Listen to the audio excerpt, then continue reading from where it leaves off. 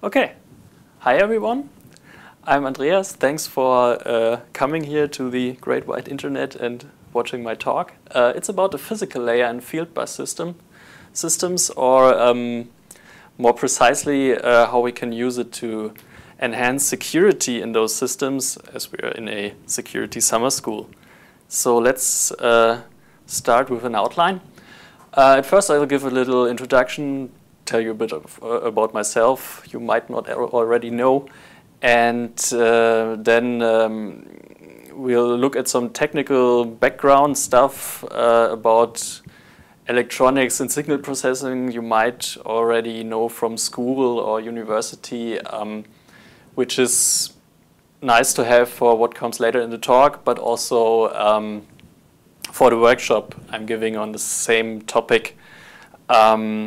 And afterwards, we'll look at what actually we want to do with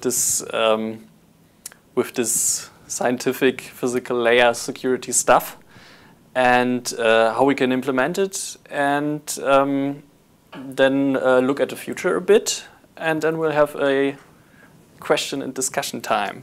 Okay, now something about me and what exactly this physical layer I'm talking about actually is. So that's me. I mean, this is me, and the guy in the photo is me as well. I guess you see him maybe here. Also, you might remember me as the electric shock guy from the promo video we did. I'm trying to, or probably today the dangers of this are pretty low. Maybe you see me get one in the workshop, or not. Okay, my research topic, as you might have guessed, is physical layer security on field bus systems, which this presentation is about. Yeah, my favorite activities are looking at lots of waveforms on oscilloscopes and trying to gather some information from them, soldering together strange circuits like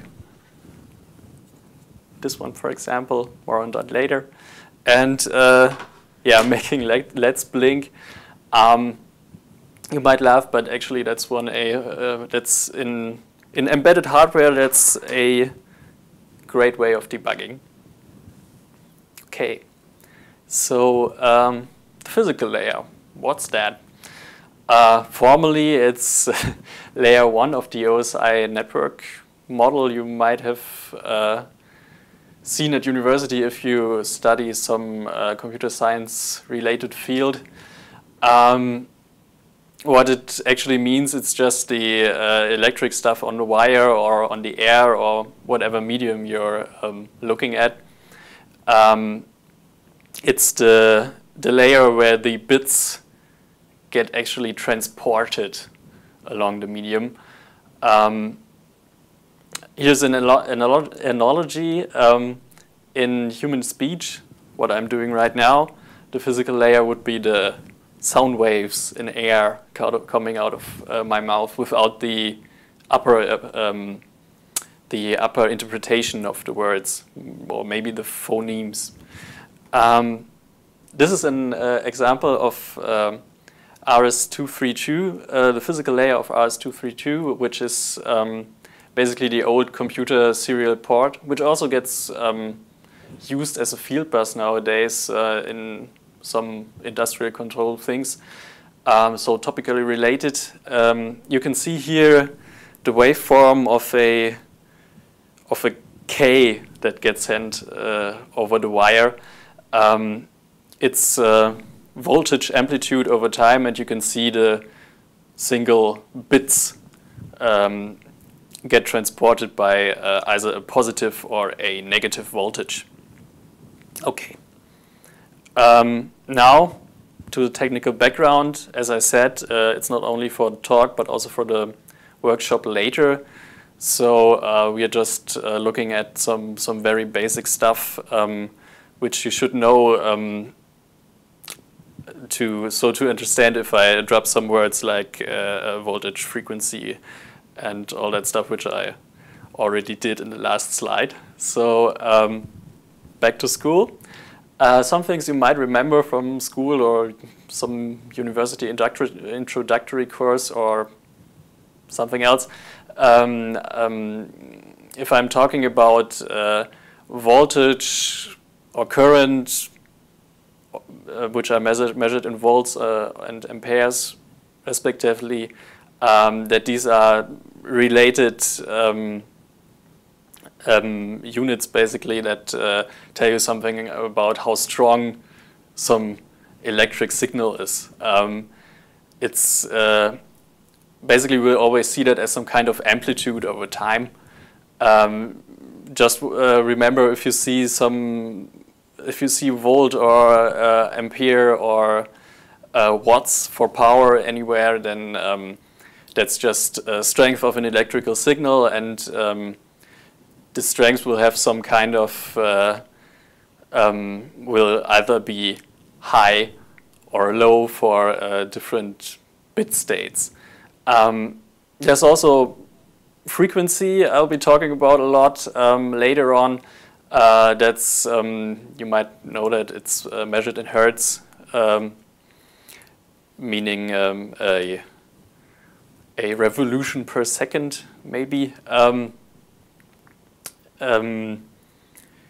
It's you can find it in musics as well as electrical signals. Is basically when something goes up and down very fast and periodically.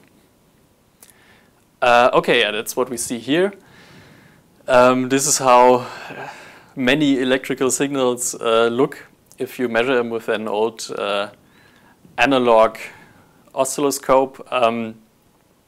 As I said, amplitude can be voltage, current, or power. And usually they transport some kind of information, be it digital information, or you could also have a sound wave transported as an electrical signal in an analog way. On the upper part of the oscilloscope, we see a sine wave that could, for example, be an audio wave, a very clear one. Let's say that. Okay, so now we have analog signals.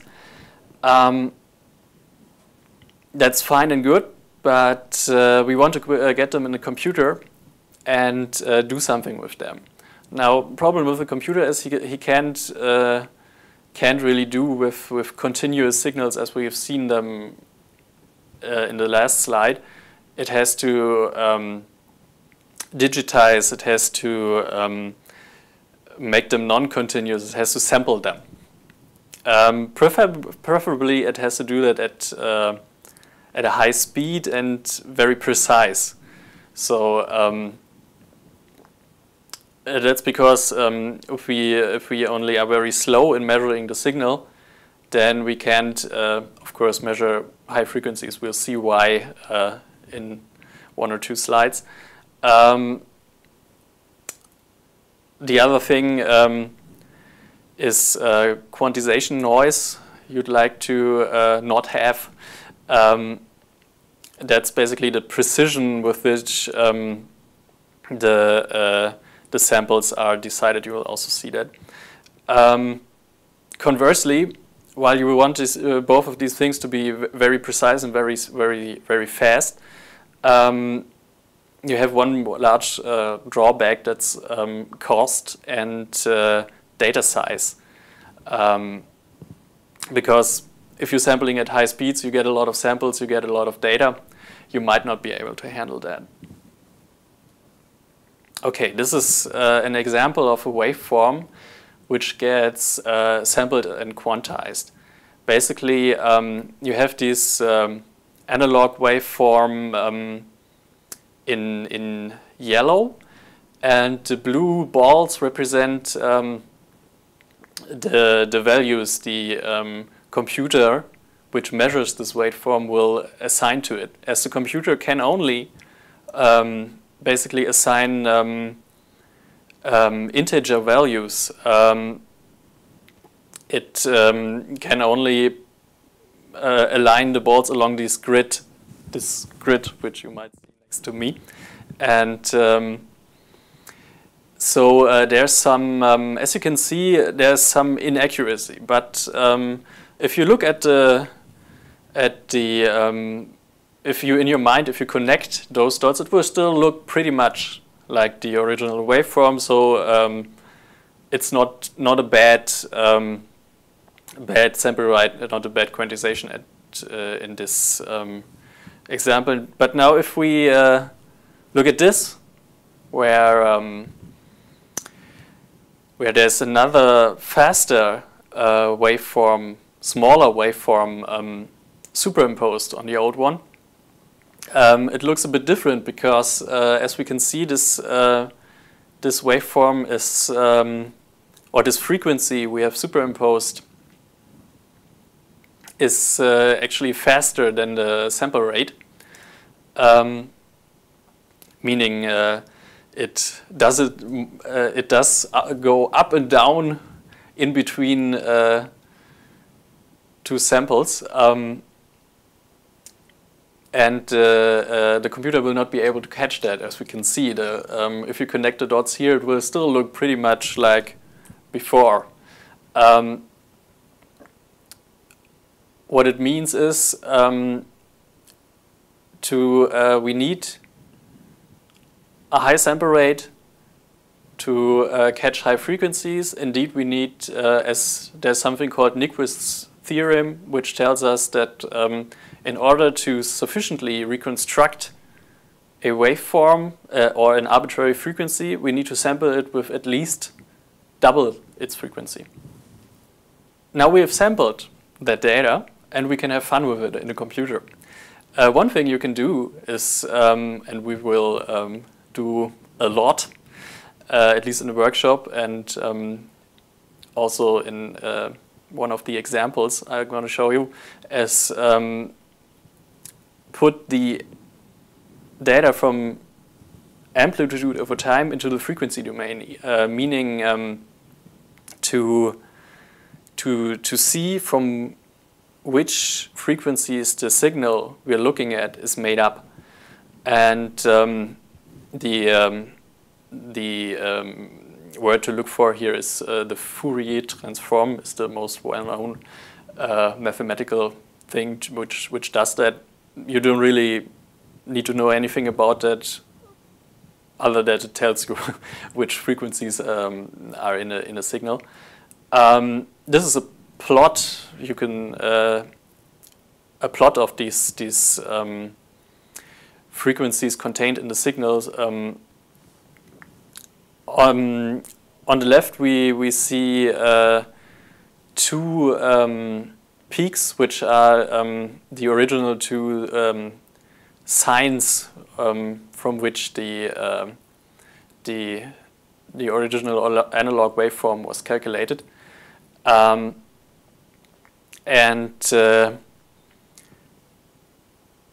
this looks well and good. Now, if we look at the second waveform, we see that there's another peak. This is the higher frequency, smaller waveform that got superimposed, which you can nicely see here. Also, I have superimposed I have put in lines which show you the original sample rate, meaning the one you could see in the picture with the blue balls, and the Nyquist frequency is half it. So if we had only sampled the signal with this original sample rate, we wouldn't have been able. Would have only been able to see the peaks left of the original Nyquist frequency, and all the other things right of it would be lost to us. Right. Now that we are brushed up on electrical stuff and signal processing, we'll look at KNX very quickly. I believe you've heard of it by now in another talk. It's a building automation system which we like to use for experiments here. because it's also a field bus and quite widely used. And as you probably have heard in the last talks, it has security flaws. Basically, you can just hack into it by removing a light switch and connecting to the network, and then you can do fun stuff like switch on and off the lights and stuff. Anyway, this makes it perfect as a basis for my research. Okay, now the part of KNX we're specifically looking at is called KNX TP. It's the one part of KNX which really connects, for example, light switches with the lights or the controller with the AC unit or something. Essentially, it's a serial connection. It's quite similar to the RS-232 one we've seen before, with the notable exception that it does deliver power over its line with approximately 30 volts DC and a couple tens of milliamperes of current. It goes over twisted pair copper wire, so which looks a bit like Ethernet.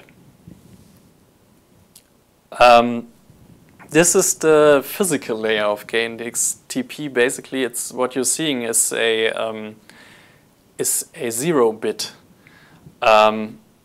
So basically, every time a KNX device sends a 0 over the wire, this happens. It pulls down the voltage. One thing you should see in this diagram is what you should think about is that as it's written, it's AC coupled, meaning 0 volt in this case means 30 volts. It basically blocks the power over the line, so we only see the change in voltage. Okay, so at first pulls the bus lower than the resting voltage by about 6-7 volts. Holds it for 35 microseconds and then lets it back up again. Then overswings a bit, which has to do with the power supply of KNX, then flattens out over 69 microseconds, and then the whole thing begins again. Okay, yeah, that's what happens on the wire, and this is what we capture when we do physical layer analysis. Okay, this is a bit about timing. It's not very important, just to give you an idea. As I said, whole thing is 35 plus what was it? 69 microseconds makes 104 microseconds per bit. That's because it has a 9.6 kbit per second speed. And then we have single messages composed of 13 bits, and then we have packets composed of many of those. Actually, that's not that bad, because the speed requirements to accurately sample that or oversample that so that we can see a nice waveform aren't so critical as you would have, for example, in Ethernet, which is much, much faster. Then again, if you get really long packets, then and you sample at a high rate, it can happen that you get quite large files. Okay, just a little summary slide of the introduction, basically.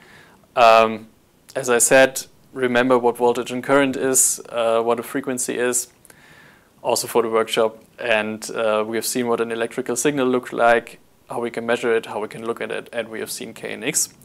That's so far for the first part, and now we're going into my research. First, some definitions, mostly about what physical layer security actually means. And then some of our wishes and expectations and what it can actually deliver, and then a general idea how to approach that problem. So field bus in general, little refresher, probably heard it in another talk. It's a type of computer network used for controlling stuff in industry, in buildings, as I said with KNX. It's usually local area and real-time direct control, so a lot of them are technically rather similar to either RS-232 to KNX or similar serial connections. And physical layer security means generally that we listen very hard to what happens on the cable on these buses, or also on the air, if it's not physical layer security on field buses as I do. And uniquely identify some devices. Like for KNX, it would be trying to uniquely identify the devices connected to a lighting line, the controller, the switches, the lights, or the AC unit, or whatever. And also in uniquely identifying the environment, meaning how the cables are connected and how long they are and all that. And the way we do that is by analyzing the electrical characteristics of the signals and giving it a unique signature, what is usually called a fingerprint. Most approaches do this passively by, as I said, listen very hardly. In this case, meaning with an oscilloscope or similar hardware. But it's also possible to do a bit like ultrasonic radar-like stuff, basically feed something into the cable and see what comes out. So we can see we can uniquely identify devices. So we should be able to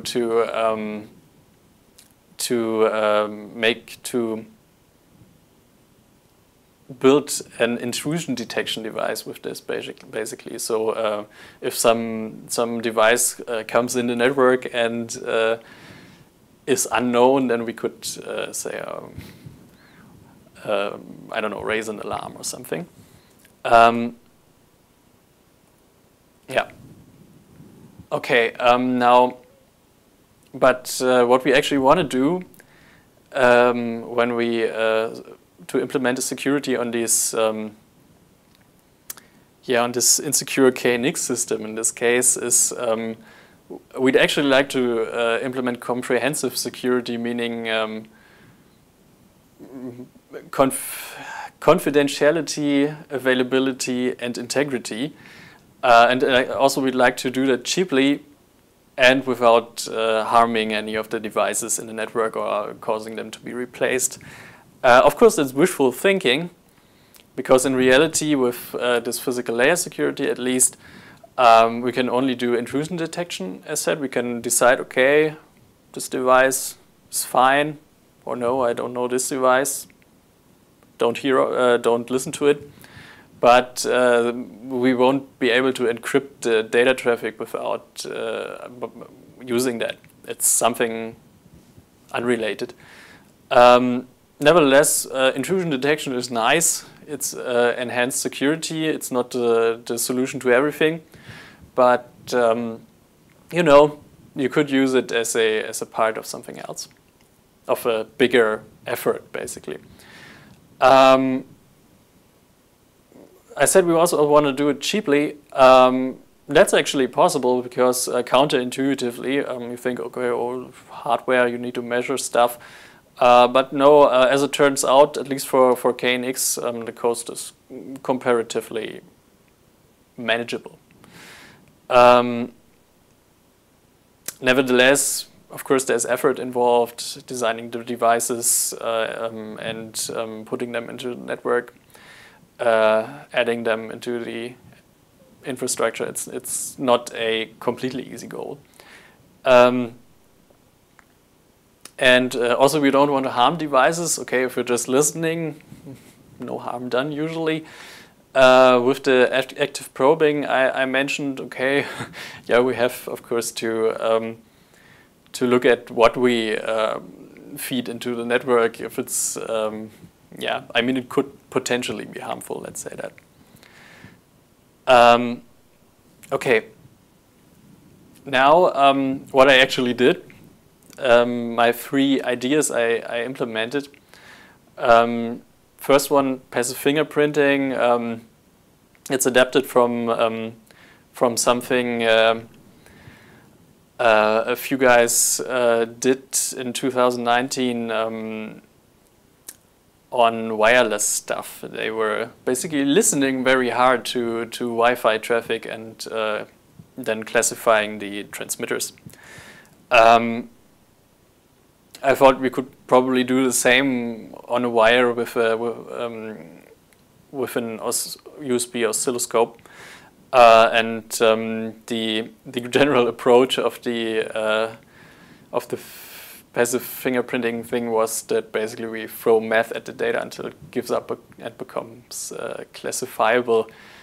So quite a bit of analysis effort until we get some kind of answer. Is this the device or is it an imposter? Okay, second idea was a more directed approach about to measure a device's noise print, basically. As we've seen before, there's this, in KNX, there's this phase where we have where the device pulls down the voltage at every 0. To do that, it needs to sink current from the bus. The current needs to flow from the bus through the device so that voltage goes down.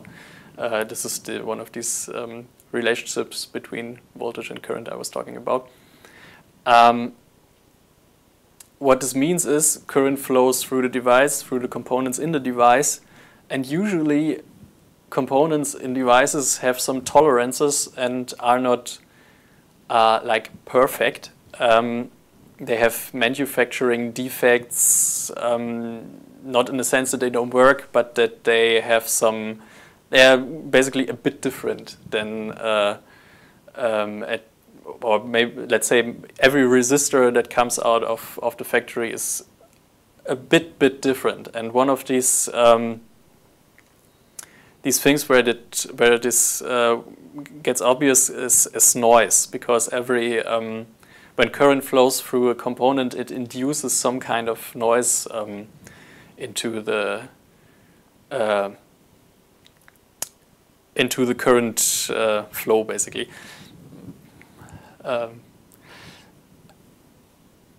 Basically explained in a physically questionable way, but I guess we can accept it.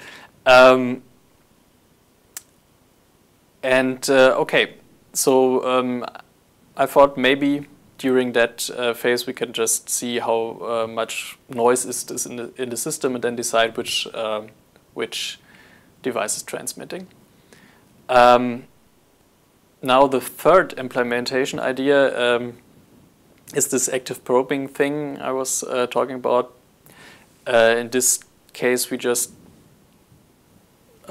put high frequency signals into the network, meaning we basically send something that would normally go out an antenna. We send it over the wire.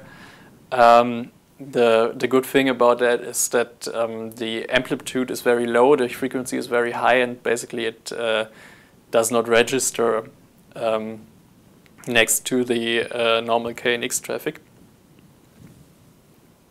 And if you do that for a series of frequencies, then we can map out a frequency spectrum of the network. I come to a little later what it means.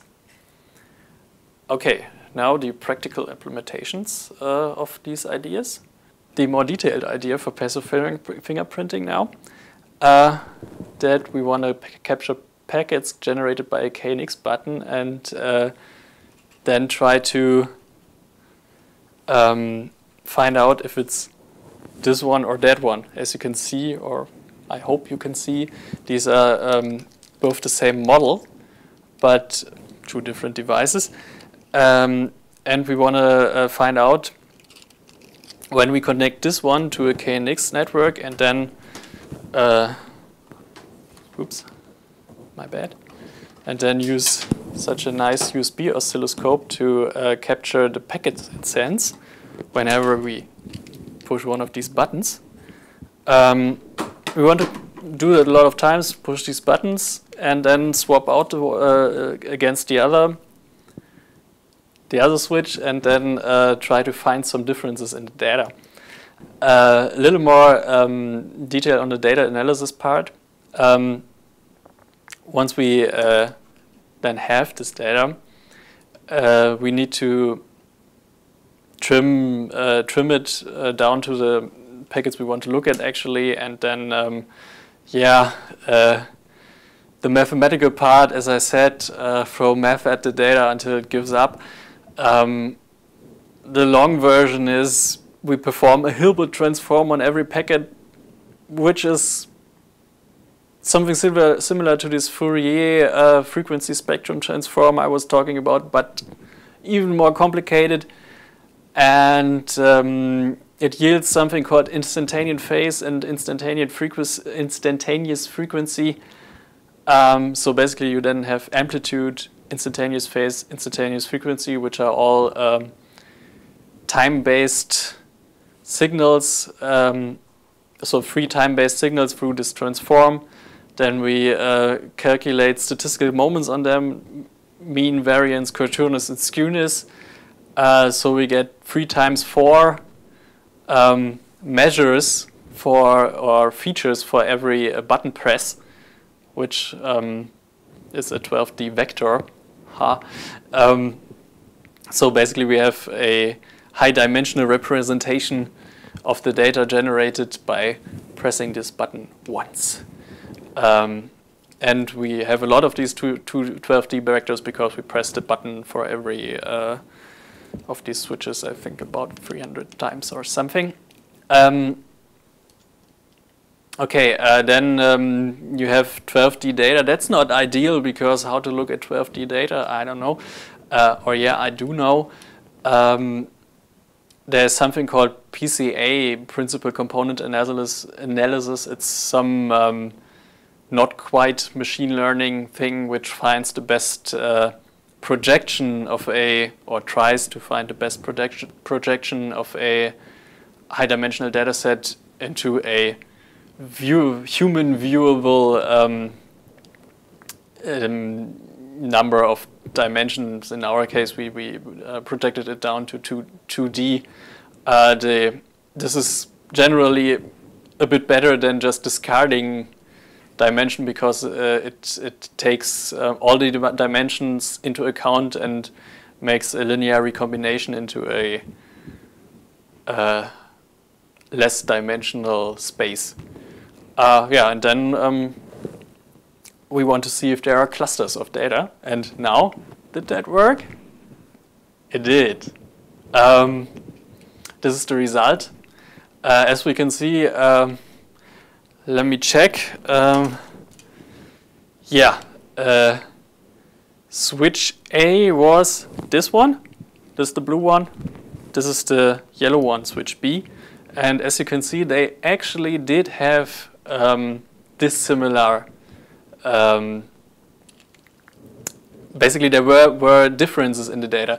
We can't actually say from this which these differences were because there was so much signal processing involved. But yes, given enough samples, each of these points is one button press. Basically, the large blue and yellow crosses are. I'm always pointing to the to the TV showing the slide in front of me. I'm sorry. I should probably point next to me. Anyway, the blue and yellow crosses represent the means of these point clouds. And as we can see, they are quite distinct. And this shows us that we can, given we have a few button presses or a few messages sent from a device, to be more general, then we can discern them and say, okay, no, you are not the, yeah, this one is not the yellow one, for example. And there is a sound. Somebody is building something big there. Okay, so we've seen passive fingerprinting does work, yeah, great.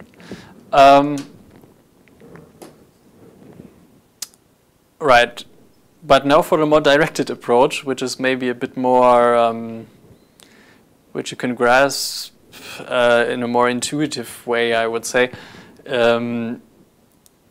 We basically make the data capturing same like last time. We press the buttons a lot of times. At this time we do 4 sets of button presses where we switch them around twice. So we control for stuff like heating and this, because at the time we thought maybe this might make a difference.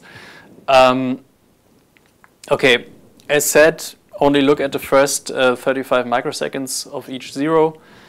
I told you about why this noise thing happens. There's a citation which goes into detail about that, which kind of components do which kind of noise. It's a kind of an arcane science. So for the data analysis part of the device noise characteristics experiment,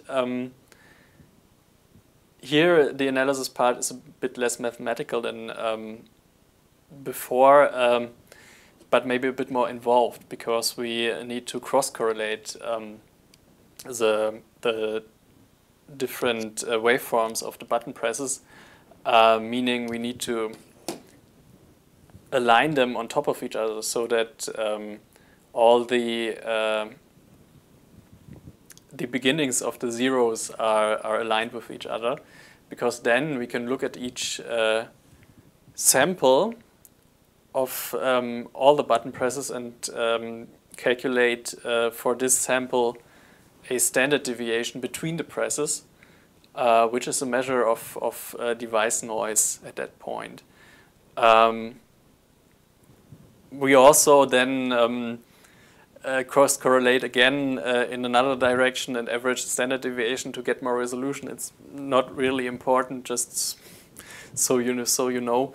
And then we plot it, and does that work? Yes, it does. As you can see, again, blue and yellow, and again they are different.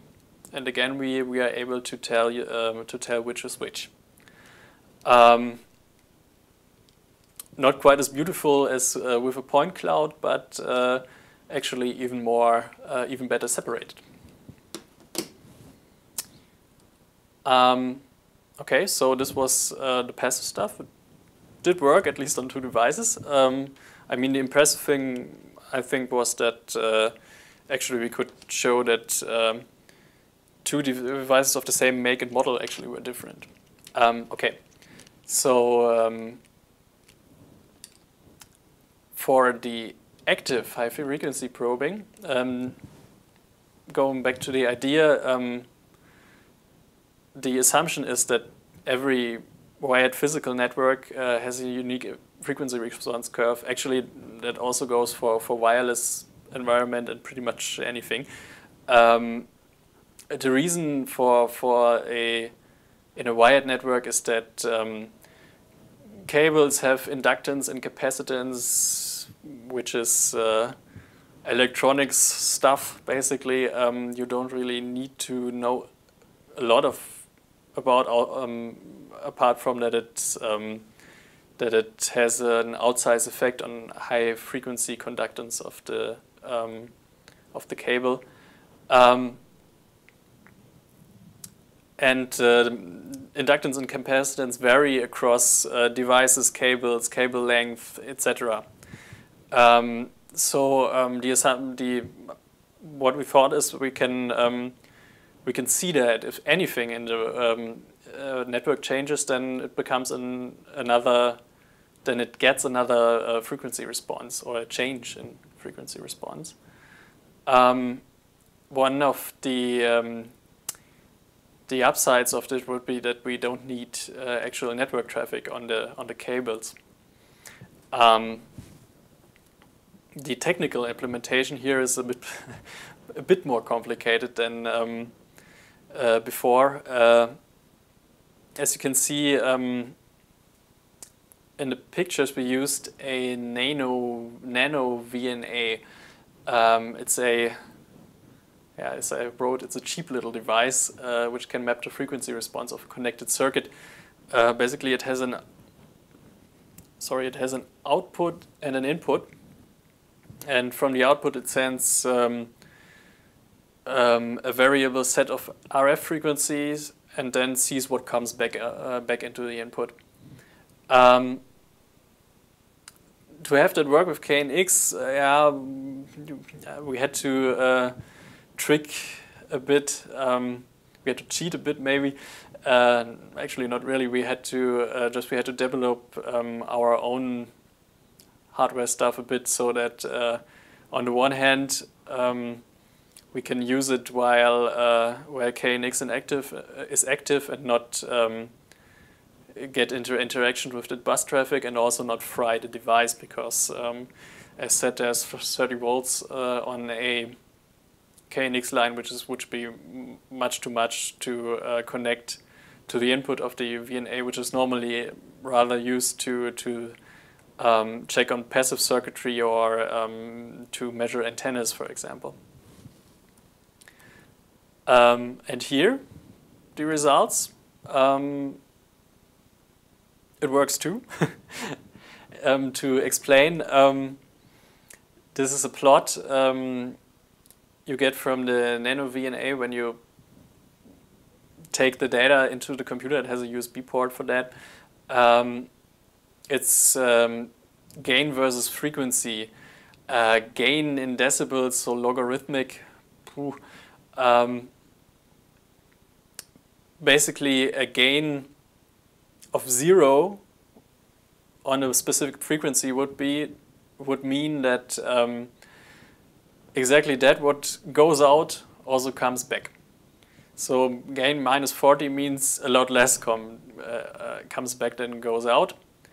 But that's not really the issue. It's expected there would be a lot of loss due to our adapters we had to develop. But we can see that without going into detail which frequency is what and all that the curves of frequency response are quite different between connecting, for example, no device to a line, connecting one of these PCBs to a line, or connecting one of these switches to a line. In the same vein, there's a very large difference between, for example, having this switch, measuring this switch with in 1 meter of distance or in 6 meters of distance. So yes, results are we can see differences both in the environment or the medium and with the connected devices. So every time someone removes a device from a network or plugs something in, there's a however large change in the frequency response curve. There's some drawback, as we've seen later. The larger the network gets, the less of an effect has a single device that, or has a, basically if you have a small network, small changes will be viewable. If you have a very large network, small changes might not be. Yeah. Okay, so that were that was my work over the last year, basically. Now to give you a little summary on for what you can, so what you should maybe remember from this talk.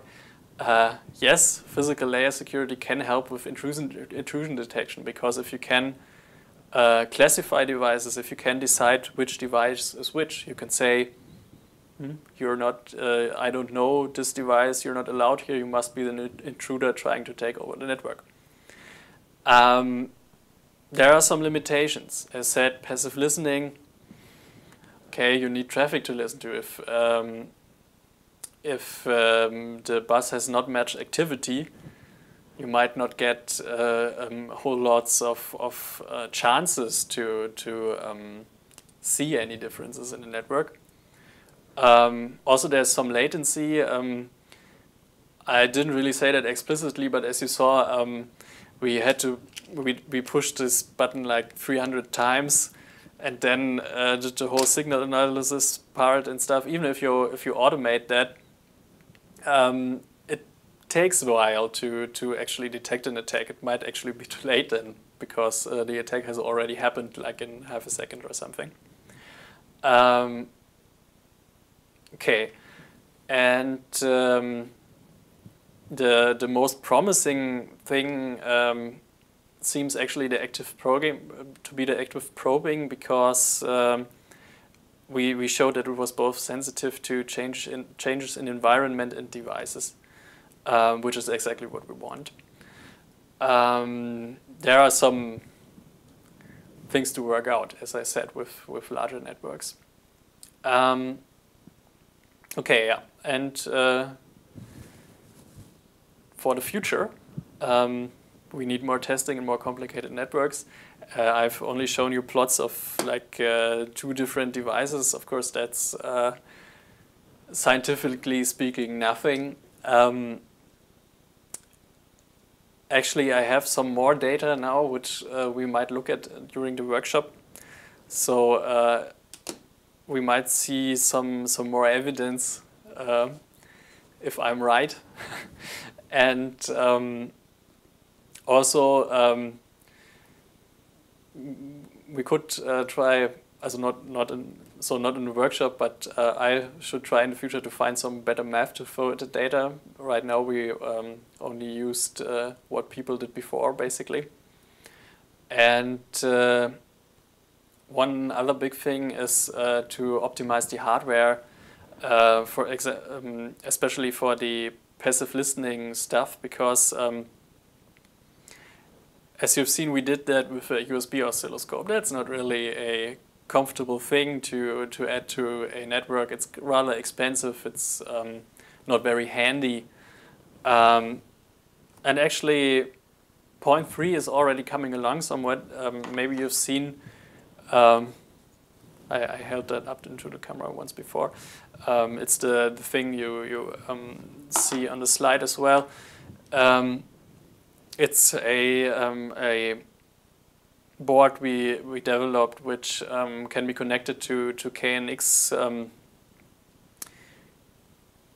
networks, and it can do passive listening. It can also to get around this low traffic limitation somewhat. It can send out KNX packets, basically questioning all the devices to send it some serial number response or something, so that it can compare basically devices, and it can try to compare what the devices say they are to what it thinks they actually are. So this is a first step in that direction. Okay. Thanks for watching, everyone, and yeah, if you're looking at this for the live Q&A session right now, then the time has come. It's question time and discussion time. Thank you.